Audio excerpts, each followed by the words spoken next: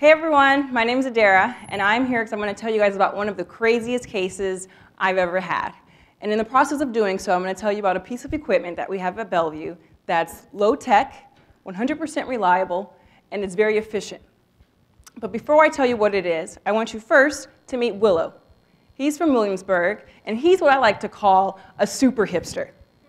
He has, the beard, he has the calculator watch, he even has this hashtag tattoo next to his face. That means I think he killed a hipster at some point in time. On top of that, I imagine that he's the type of hipster that only smokes organic hipster drugs like free-range amphetamine and kale-based crack. And I actually met him around 4 p.m. on the middle of my shift. He comes in when I get a notification from EMS. They're bringing in a 27-year-old male who's intoxicated on drugs, and he's febrile. And when I get that notification, I realize I need to prepare early. So I go get all my airway equipment ready, and I tell my nurses that we have a critical patient coming in, so that when I'm ready, when the patient rolls in, to start my critical exam. So the nurse is telling me all of his vitals. He's tachycardic and hypertensive. Well, that fits along with him being intoxicated and agitated. But I look down and I notice he's incredibly diaphoretic. And at that point, I realized, well, we should probably get a temperature on him. And the nurse says, well, actually, why don't we get a core temperature? And we realized at that point that he's very febrile. In fact, he's 107 degrees Fahrenheit. So I realized at that point I'm dealing with drug-induced hyperthermia that's life-threatening. So we need to act quickly. So what are the critical facts that you need to know so that if you're ever in this case, you can take care of someone with hyperthermia? Well, the first thing you need to know is that hyperthermia is a spectrum disorder. And on one side, you have things like heat rash and heat cramps. Those patients we don't care about. We can discharge them. And on the other side, you have things that are concerning, like heat exhaustion, heat stroke. Those are the really scary patients that can die on you at any point. So what do they present with? Well, they have altered mental status. They can be delirious. They can have seizures. They can be comatose. They can also have tachycardia and hypotension. That's refractory. They can present with rhabdomyolysis and have renal failure, or delayed GI bleed secondary to gut ischemia or necrosis.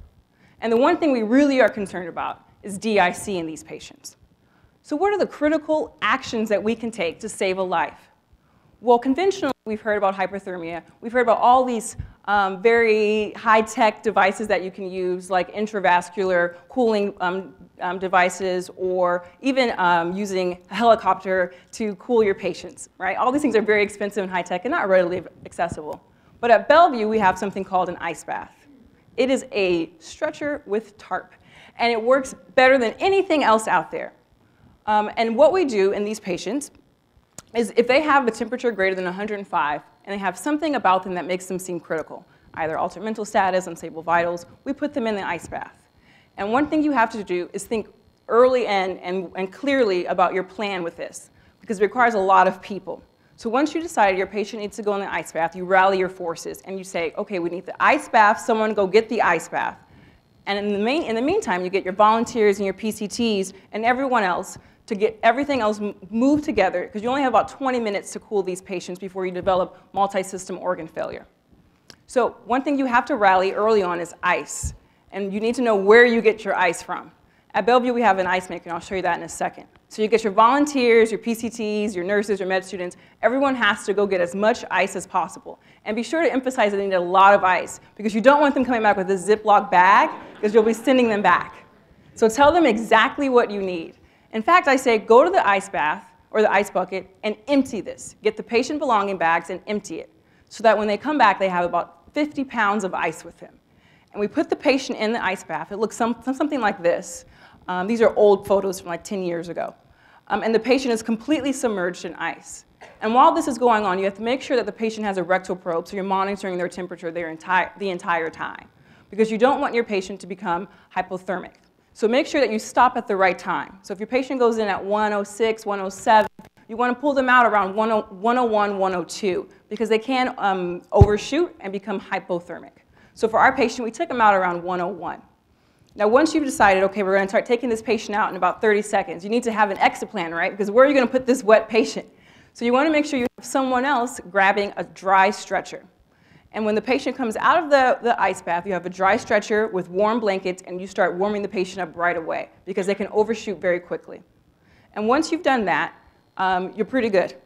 Now, there can be some complications in that your patients can start to shiver while they're being cooled down. And that can generate more heat. So you need to figure out how are you going to do that? How are you going to circumvent that problem? And that's with sedation. So we actually gave our patient a total of 40 milligrams of Versed IV over the course of maybe 15 minutes. He was still awake. Our goal is to keep him at a RASS of like -1 and -2, where their eyes are awake, they can like respond to some stimuli, but they're not able to lift their head off the bed and look around. Now, if the Versed doesn't work and your patient is still agitated or shivering, you can actually paralyze these patients and intubate them, because that'll keep them from moving and they can cool very quickly. We didn't have to do that, but we were emotionally and mentally prepared, and actually physically prepared, because we had all our airway equipment out from the beginning. But we didn't have to do that. In fact, our patient did very well. Once we cooled him, after about 18 minutes, his mental status returned. We admitted him to the ICU for monitoring, and he signed out AMA the next day. So what are your take-home points for this case? So first is that the ice bath is very reliable. I put an asterisk there because you might need to use some adjuvant medications like Versed, or you have to paralyze them and intubate the patient. But otherwise, it works 100% of the time. If you put something hot in ice, it will cool. It's also very efficient. It works quickly. It does one thing. It's going to cool your patient. And it cools them very quickly. You have about 20 minutes, and it almost always works during that first 20 minutes. Sometimes it takes a little bit longer. And the last thing is that it's low tech. It's a tarp on a stretcher. Now, if you don't have this at your own facility, that's okay. You can just take a regular stretcher and lay your patients out and flat. And that's what it looks like with the ice bath, or the bag of ice is like that. You just basically cover them with ice and cool them very quickly. It gets a little bit messy here because, as you can see, you can have ice dripping through the stretcher side rails. But if you have like something that's hydrophobic, you can put it along the side rails, and your patient will be cooled efficiently. So I want to say thank you to everyone who helped me prepare this lecture. And that's it. Finished early.